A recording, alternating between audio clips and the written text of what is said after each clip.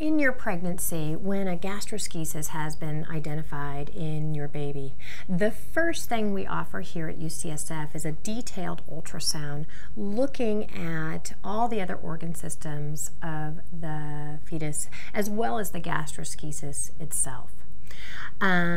The next stage of your pregnancy really occurs over the next several months, and during that time what we recommend are frequent ultrasounds to monitor the growth of the baby at least every 4 weeks, and sometimes even more often than that, depending on how the baby's growth is.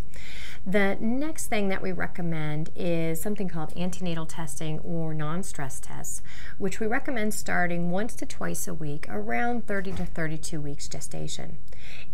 Non-stress tests or antenatal testing is essentially an exam that has two parts. The first is an ultrasound looking at the fluid around the baby, and the second is the placement of a monitor around your abdomen, and then we monitor the heartbeat of the baby for approximately 20 to 30 minutes.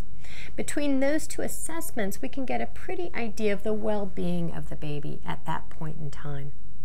The reason we do it is there is a higher risk of stillbirth with babies who have gastroschisis, and this is one way that we can offer to potentially detect any signs of distress early.